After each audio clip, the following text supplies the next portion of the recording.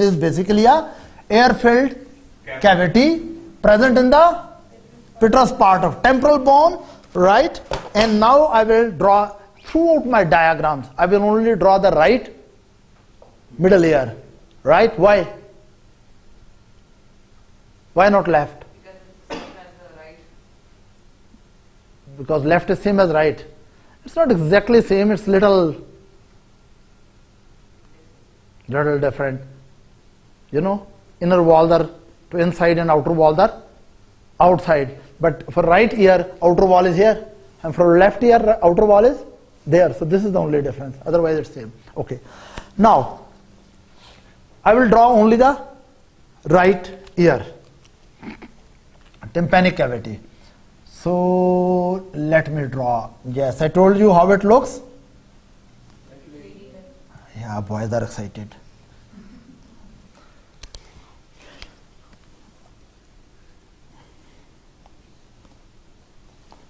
This is the pinna, and what is this thing? External acoustic meatus, and this is middle ear cavity. This is lateral side, this is medial side, this is floor, and here it is roof, right? And now, in the middle ear cavity, first of all, if we are looking at, we are seeing this is compressed from both sides, right? So we also say bilaterally compressed cavity, right? Or we also use a word that is biconcave cavity. You are getting it? Because there's a cave from inside and cave from this side. Outer side of tympanic membrane is concave towards the concave or convex? Concave. It is concave outward and convex inward, right? So it's a so what is laterally compressed? It is not vertical walls. Now why, the question is that why it is compressed inside and why that is compressed inside. Actually, first we'll talk about this. This is tympanic membrane. In the tympanic membrane, later on we'll learn there is a bone, and yes, what is this bone which is in intimate relationship with the tympanic membrane? Malleus. Malleus, right? This is the malleus bone. This is the handle of the malleus, right? And handle of the malleus, tympanic membrane, a part of a tympanic membrane is sticking with the handle of malleus, and yes.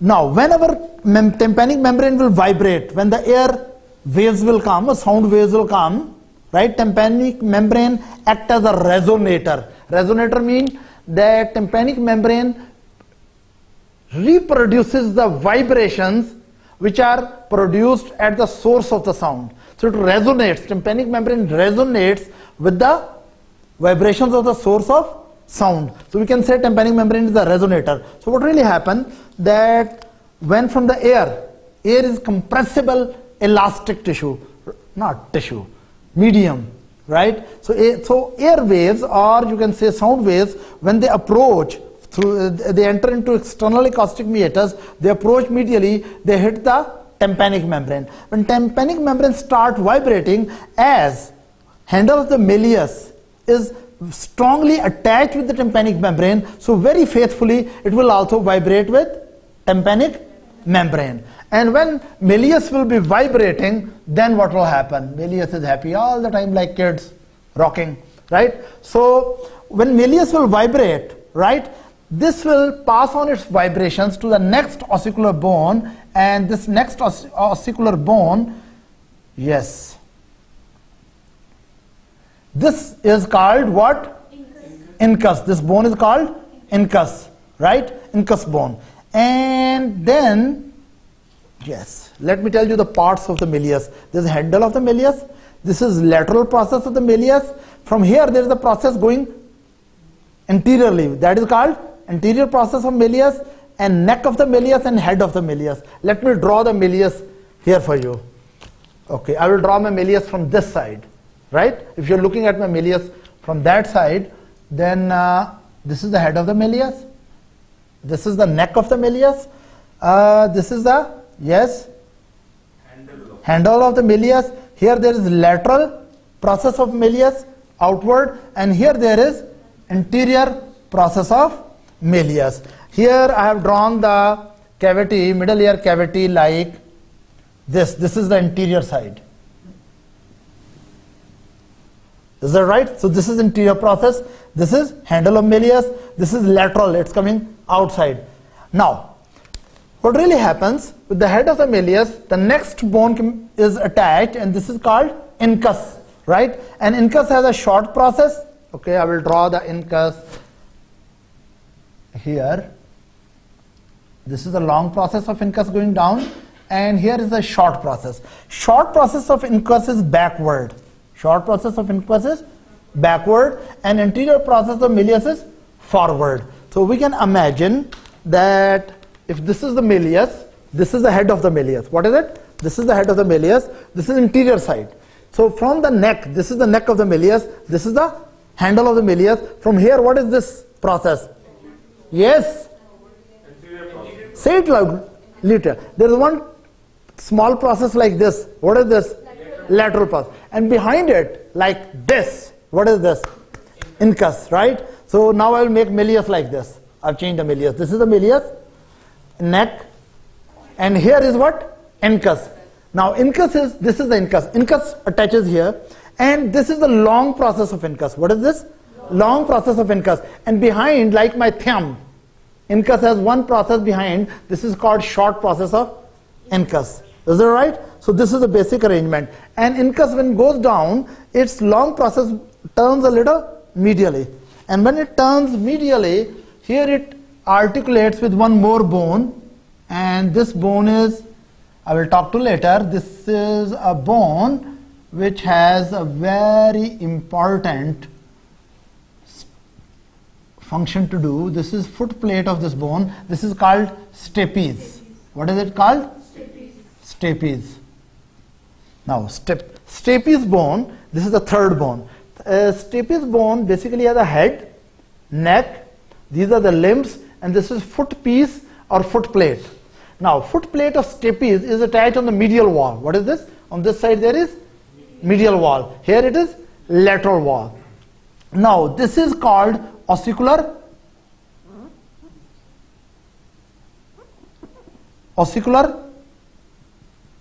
chain. Ossicles of middle ear or ossicular chain. So when you look at the middle ear content, one of the important things which you see, there are three small bones, minute bones, and these bones are called middle ear ossicles. And there's malleus laterally, in the middle there's incus, and most medially there is stapes. Am I clear? Now, what is the purpose of whole this arrangement? Basically, this is external ear. Here there is inner ear. Yes, on the medial side there should be inner ear. So this is the, I will draw the inner ear here. Now, what really happens that actually the function of the middle ear is,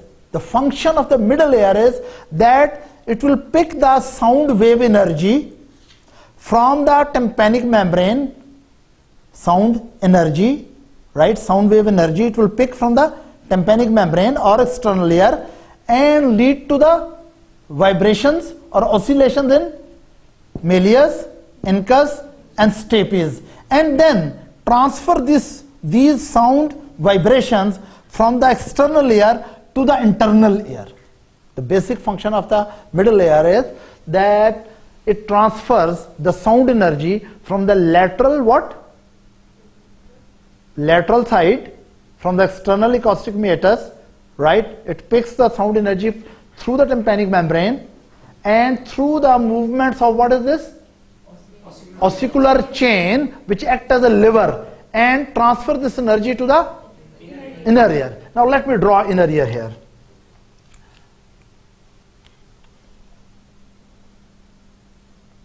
Okay, so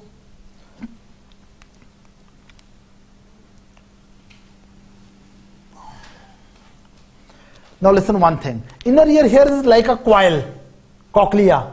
Cochlea is a coiled structure, but I have uncoiled it. I have opened it up, right? Cochlea actually, if you see, this is the middle ear, right? On this side, inner ear is like a, what is this? this arrangement. What I have done in this diagram, I have untwisted it for simplicity purpose. Okay. Even though nature is not that simple.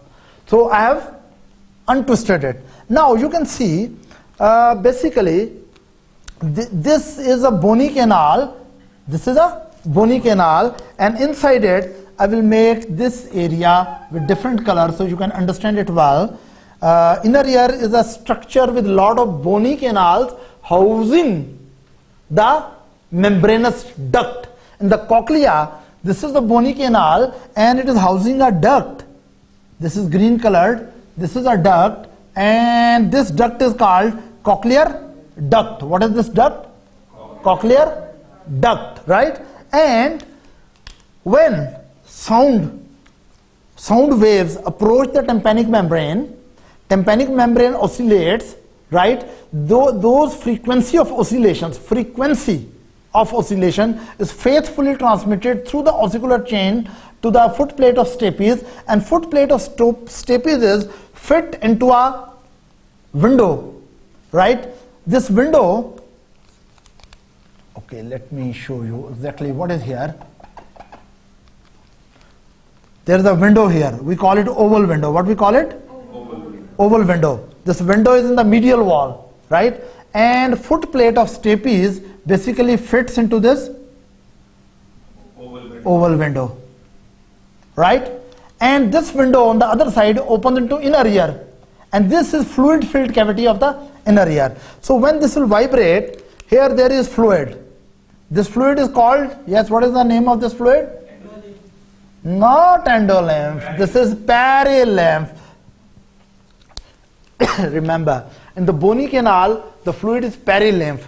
Inside the bony canal, there is a duct, membranous duct. Inside the membranous duct, this is a fluid which is called endolymph. I will really not go into detail of these structures right now because that's domain of the inner ear lecture. But right now, what I really want to put in your mind that when, what is this?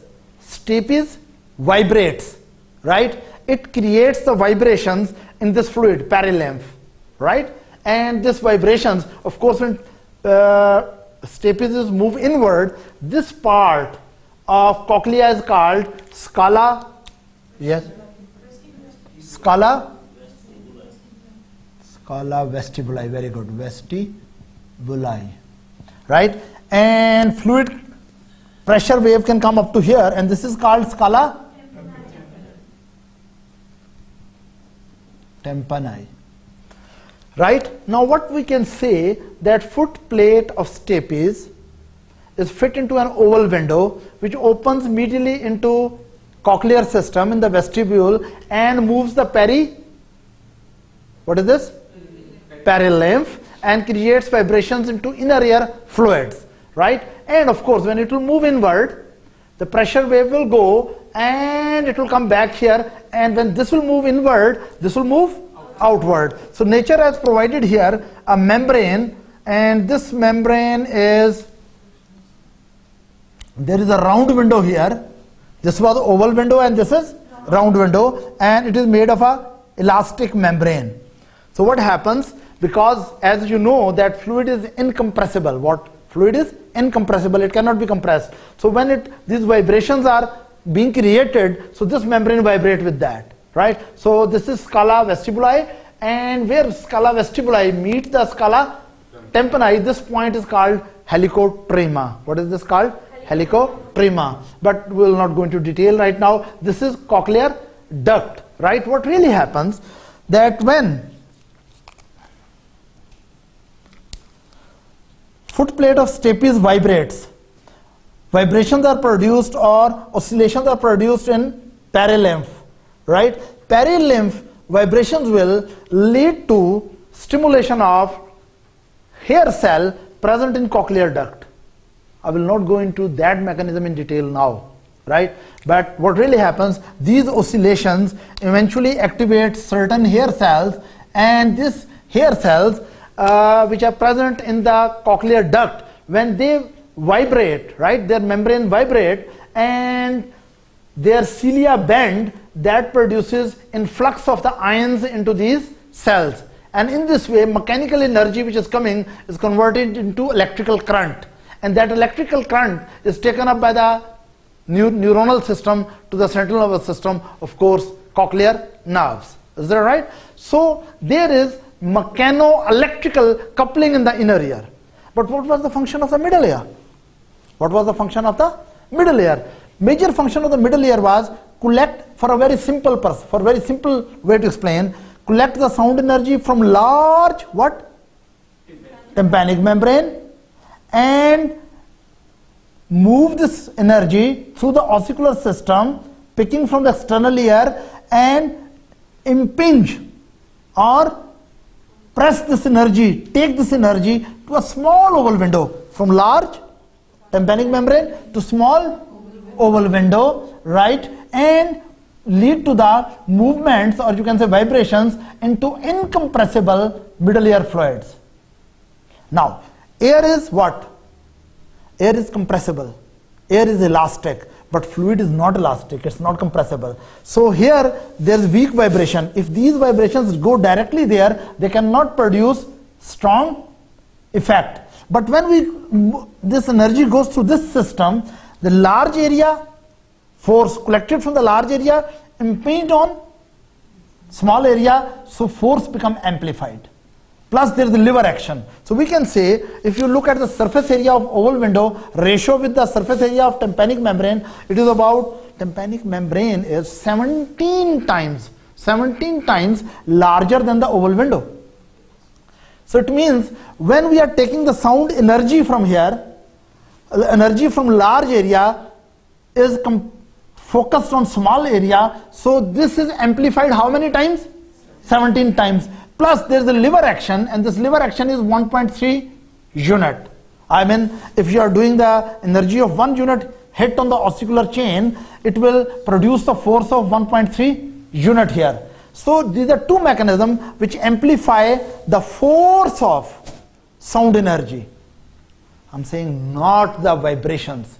I'm saying not the frequency. No, frequency of vibration here and here is the same, but intensity of vibration changes, the force of it changes, right? So how many times it changes from here up to there? 17 times, because surface area is 1/17 here, and 1.3 due to the lever action. So if you multiply, it's about 20 to 22 times.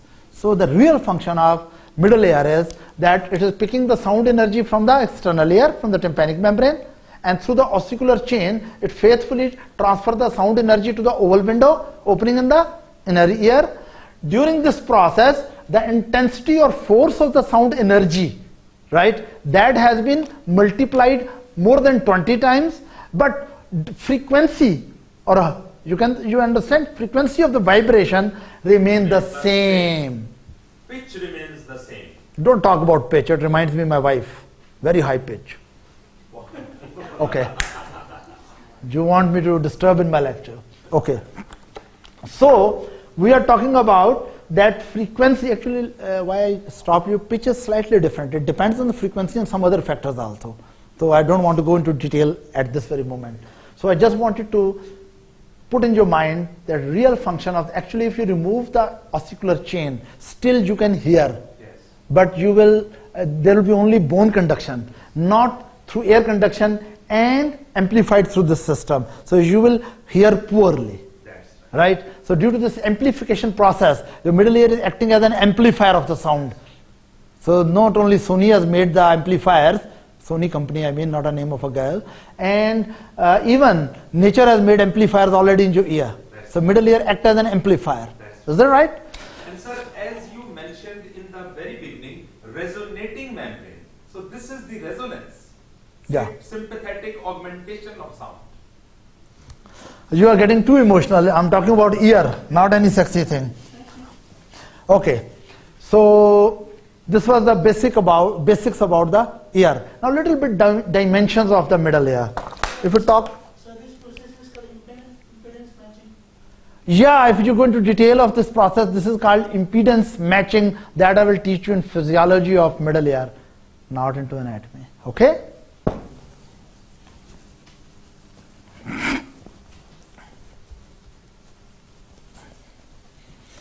Right, so now we go into little bit about the dimensions of the middle ear. As I already told,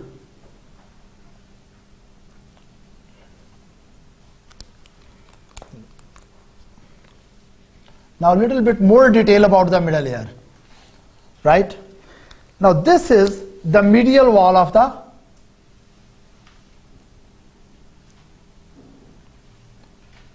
this is the medial wall.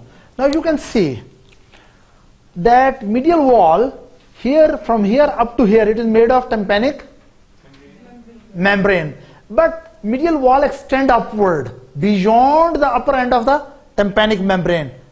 Is that right?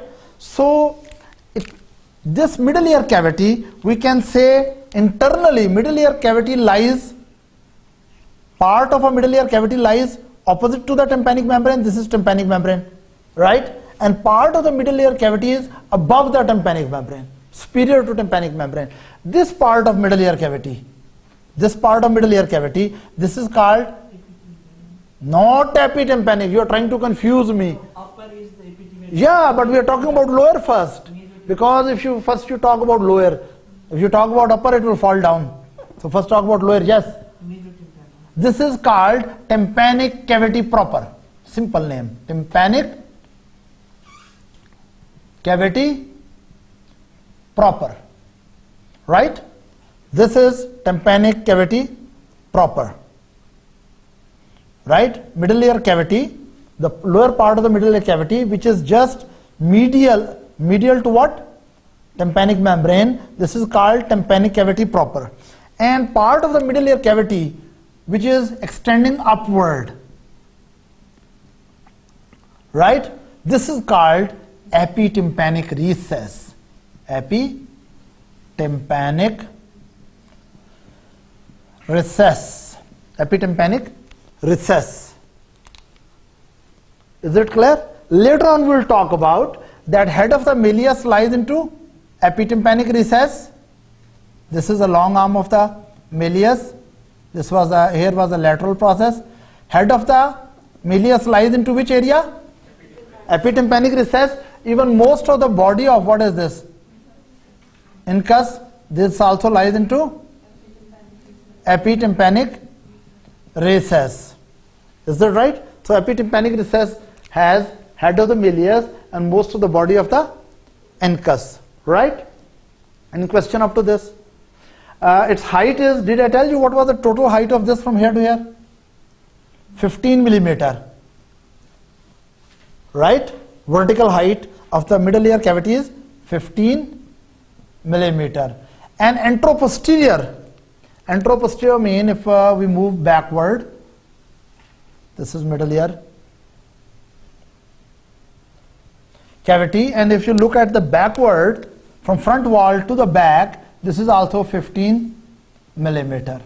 So 15 millimeter high, 15 millimeter anteroposteriorly, 6 millimeter wide here, 2 millimeter wide here, and 4 millimeter wide here. Is it clear? Any question up to this? Now one by one. Now we will discuss about each wall, middle ear. We will talk in detail about the lateral wall. Then we will talk about medial wall, posterior wall, anterior wall, roof and the floor. So one by one we will discuss now the different walls of the middle ear and their important features there. Let's start with the lateral wall. Let's start with the lateral wall. Now if I'm standing like this, and you enter into my external auditory meatus, right? You are moving in. So if you look, if you have a torch, you throw light. In the front you will find which part? Tympanic membrane. So I'm going to draw the tympanic membrane here, right? So let me draw the tympanic membrane here. Okay, now the structures will go into, yes.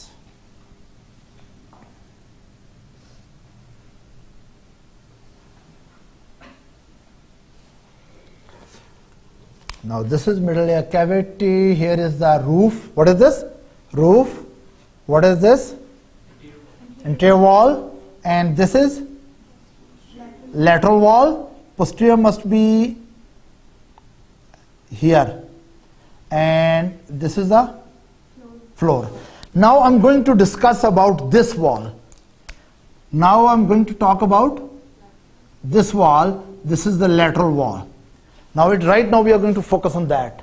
That if there is external artery, meatus, from here you are going to see my lateral wall. What are the structures here?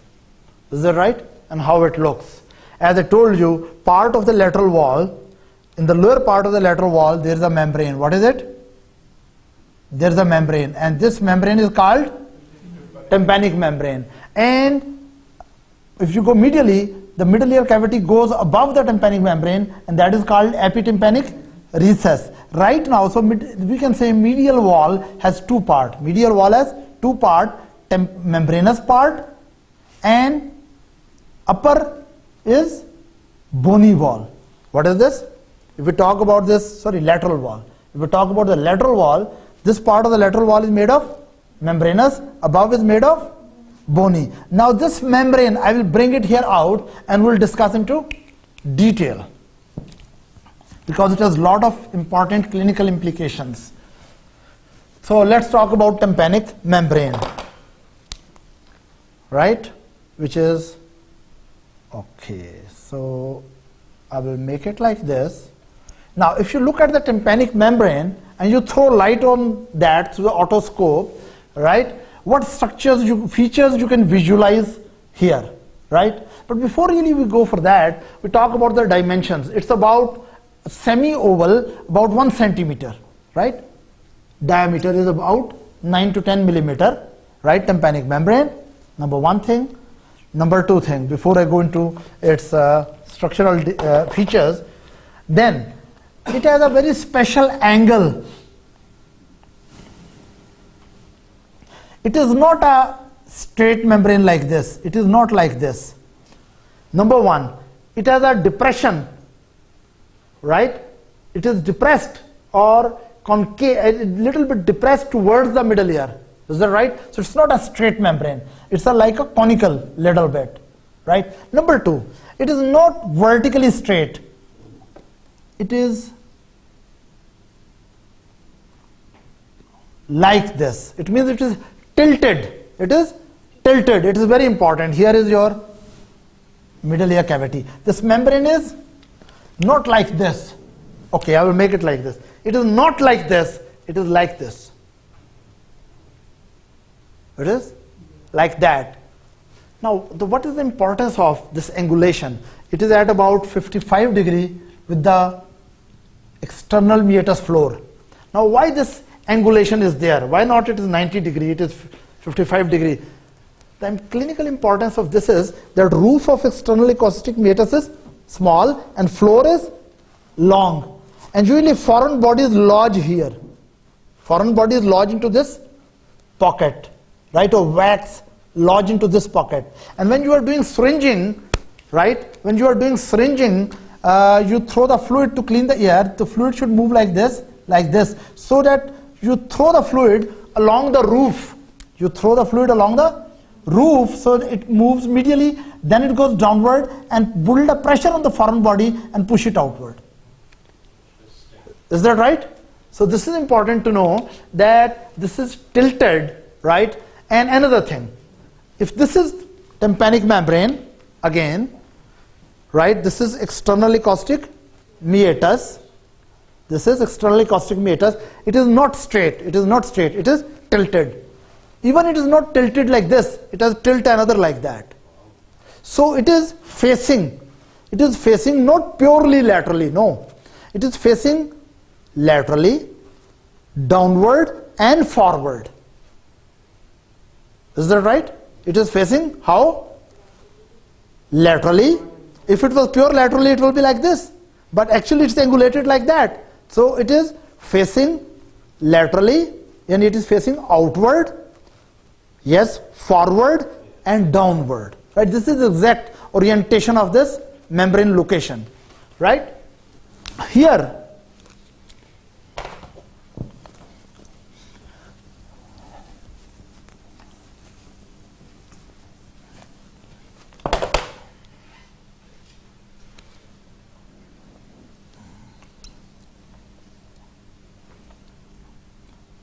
Now this is the skin.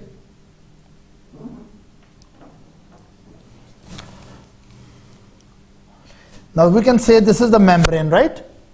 And this is the middle ear. This is middle ear. This is sternal acoustic meatus. And here is the, what is this? Tympanic membrane. Now tympanic membrane on the outer part, this is called cuticular part. Cuticular mean from cutex, not from the nail's cutex. This is actually skin, but thank God hairless skin, right? This is a delicate skin here. And inside, what is this? This is mucosa of the, this is the mucosa of the middle ear. So outward there is skin, inside it is, medially it is bounded by the mucosa, and in between these two, there is fibrous layer. So basically this is a tri-layer membrane. Its membrane is made of skin outside, made of mucosa inside, and both of them are applied on the fibrous framework. Am I clear? But I want to correct this diagram. Right? I made it purposely like this, so when I correct you remember. Actually, there was a bone here. You remember that? What was this bone? Malleus. And here its lateral part. And what is this? Handle of malleus. Handle of malleus is firmly attached with the membrane. It's so firmly attached that actually mucosa lies over it. Even mucosa is not between this and the fibrous layer. So handle of the malleus is firmly attached with the tympanic membrane. Is that right? But still I will say it's tri-layer. It's very interesting to know that this outer layer is skin, which is derived embryologically from ectoderm. This inner layer is mucosa, which is derived embryologically from endoderm. And this is connective tissue, which is derived from mesoderm. So this is one part of the body, a little membrane, but it has all the three embryonic layers. Components derived from three embryonic layers. Ectoderm contributes by making skin, endoderm contributes by making mucosa, mucosal inner lining, and what was that? Fibrous part, which is making what? Mesoderm, derived from the mesoderm, right? So this is exactly how it is. Now, let's come here. When you will throw light on this, right, what you will find, this is the anterior side, this is the posterior side, right? Throw light, first of all, this is a semi-transparent membrane. If it is semi-transparent membrane, if you throw strong light, you can, the structures which are more medially to this membrane, they can be seen. I think you can understand if I say this is a see-through membrane. Now you are happy, right? So it's a see-through membrane. So what you will see through it? Handle of malleus. Not very happy. Now, what you will see through it? Handle of malleus. Now, handle of malleus, this structure, when you are throwing light from here, very strong light, and here you are visualizing, right? So what you will see, this structure will be seen through the membrane. So when important feature is that you find this handle of malleus, which can be seen through the membrane, and this is directed, handle of the malleus, or also called manubrium of the malleus. It is directed downward and backward. Is that right? With that, another important thing. Actually, up to this lateral process, this connective tissue is very thick.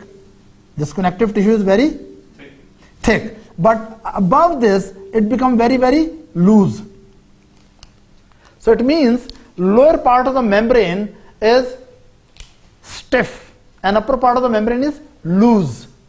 Is that right? Especially this handle of the malleus pulls the membrane medially. It pulls the membrane like this. When it is pulling the membrane like this part becomes very tense. This part becomes very tense. So this is called pars tensa. And upper part is loose. So we call it pars flaccida. Again, it is important to know because it's easy to perforate from here. Is that right? It's only loose areolar tissue here, and here is a stiff connective tissue membrane. Where there are radial fibers, Radial fiber mean that if I make it like this is the handle of Malleus. Oh my God, it should be like this. Handle of Malleus. Radial fibers are like that. These are the collagen fibers, collagen bundles. They're radial, and there are also, these are outer. And inside it, connective tissue, there are circular fibers. So basically, when I talk about these connective tissue substance, which is made of collagen fibers, they are radial fibers which are radiating from the, what is this?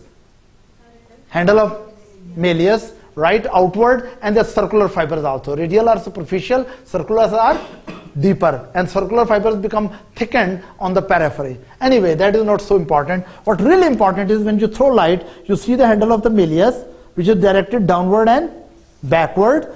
And with that, now it is very important, this membrane is slotted into a bony, what? Bony sulcus. This is called tympanic sulcus. This membrane is fixed into a bony sulcus. It is slotted in. It is lodged in, right? It's fixed in bony sulcus, right? But this bony sulcus superiorly is deficient. It is deficient. It is not so tightly connected. So there are two reasons why upper part of the membrane become loose or flaccid. There are three reasons. One reason, connective tissue here is very loose. Here connective tissue is very thick. Secondly, handle of Malleus pull it inward, so it produces further tension. Thirdly, this part of the membrane is properly planted in a sulcus. Upper part is relatively loose. Now, here is what? Yes, what is this? Lateral process. Lateral process is somewhere here, right? Under the membrane. From here, from the lateral process, above it is loose area. So you find there is a fold in the membrane going forward and also going backward. This fold is called anterior malleolar fold, and this fold is called posterior malleolar fold, right? And above it there is pars, what is this? Pars flaccida, and under it what is this? Pars tensa, right? So how many features we know already about the tympanic membrane from lateral view? That you find the handle of the Malleus, we find anterior malleolar fold which extend from the lateral process forward, posterior malleolar fold which extend from the lateral process of Malleus backward and upward. And above the malleolar fold, part of the membrane is loose called pars flaccida, and lower part of the membrane is tight, and this is called pars tensa, right? And another thing, as you know, this membrane is not like that you are throwing the light like this, because membrane is angulated like this. So when you throw the light is reflected downward and forward. Light is reflected downward when you throw strong light, reflected downward and forward. So because light is reflected like that, so from here we see a cone of light which is directed downward and forward. These angles are very important. The handle of the manubrium is directed downward and backward. Then cone of light is not an anatomical structure, it is just a reflection of light when you throw light. So this is what? Downward and forward. Why it is important? Because if membrane bulge out or bulge in, these angulations are altered. Is that right? Any question up to this? So this is about the tympanic membrane. And now what is the nerve supply of the tympanic membrane? That is very, very important. Nerve supply. But before I go to the nerve supply of the tympanic membrane, this point, the most central depressed point of tympanic membrane, where this point is called umbo. What is umbo? Umbo is the part of the tympanic membrane where tip of the handle of the Malleus ends, and it is the most depressed part or concave part. Is that right? This most concave part is called umbo. So this point can be called umbo,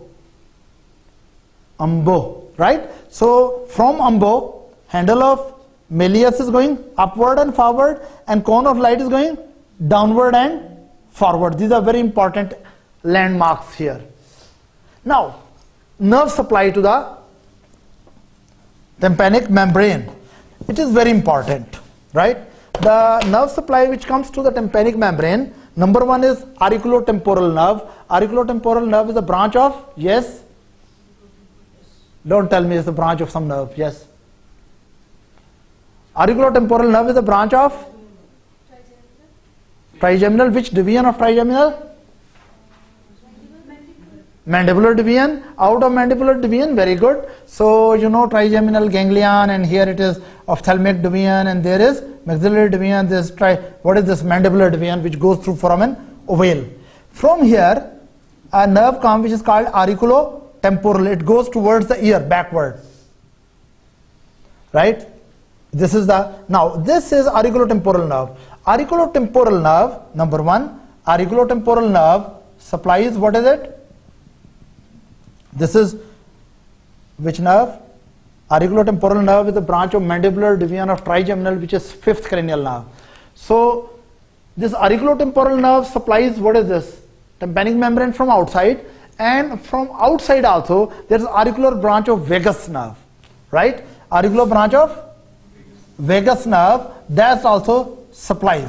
But auricular branch of vagus nerve gets a few fibers from the facial nerve, right? So it means there is a contribution of seventh nerve also.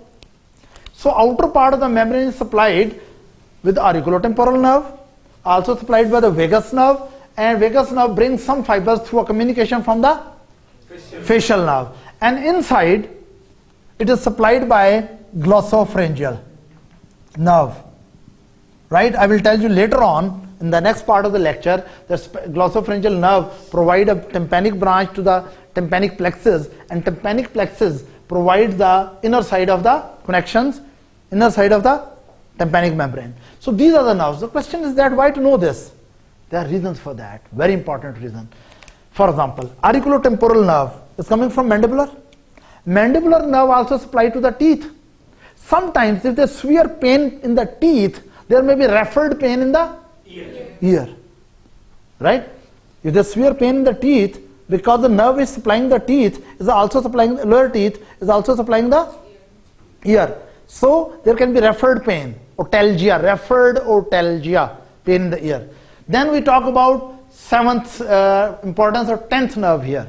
You know what is the importance of 10th nerve? This is vagus nerve. Vagus nerve gives a small auricular branch to the ear, but vagus nerve also supplies the heart. Vagus nerve also supplies the heart and many other visceral structures. Sometimes it happens that if vagus nerve is irritated here, it may produce some autonomic reflexes for the viscera. Right? For example, sometimes when you are trying to, what you are doing? You are putting something in your ear, even though one of my friend who is ENT specialist, he said never put in the ear anything smaller than your elbow. I don't know what he meant by this, but he said then your ear will remain infection free. Anyway, I will not go into detail. But if you are trying to put small things into your ear, if you irritate this vagal fiber, you may have cough.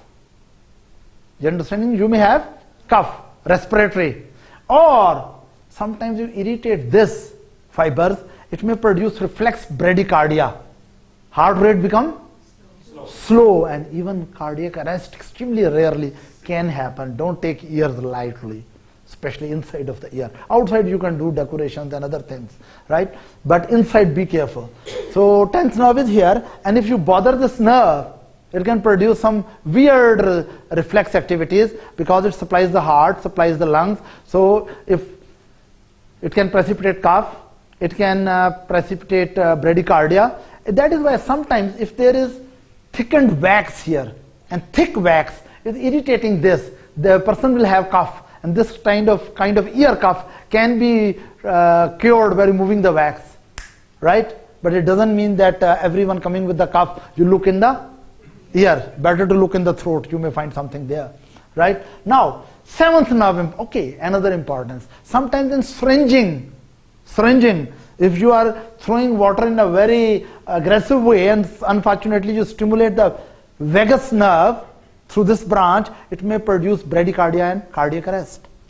Is that right? So anyway, this was the importance of this nerve. What is the importance of that? There are few fiber from the 7th nerve communicating to the 10th nerve and eventually reaching here. Few fiber. Every few fiber of nerve in the body are not so important, but these few fiber are important. Why they are important? Because later on we will learn that facial nerve on this side has a geniculate ganglion. Facial nerve, geniculate Later on I will go into detail. Geniculate ganglion. In the geniculate ganglion, varicella zoster virus may be latent. Varicella zoster herpes, right? Virus may be latent. Sometimes this virus is activated and it goes retrograde and it comes to this 7th fiber. Right? This virus travels all the way up to this cutaneous fiber supplying the skin of the tympanic membrane. In this case, patient will develop severe, what is this? Pain in the ear, and if you look in the ear, there will be hemorrhagic blisters in the ear. Is that right? We call it Ramsay-Hunt syndrome. What do we call it? Ramsay-Hunt syndrome. So this is the importance of 7th nerve, that there is a clinical situation, Ramsay-Hunt syndrome, in which there is very painful hemorrhagic blisters develop on the external aspect of tympanic membrane, and even there may be hemorrhagic fluid within the middle ear, right? And this may be produced because in the geniculate ganglia, varicella zoster virus is residing latent and it has reactivated and produced pathology over here, right? Then inside, what is it? 9th cranial nerve. 9th cranial nerve is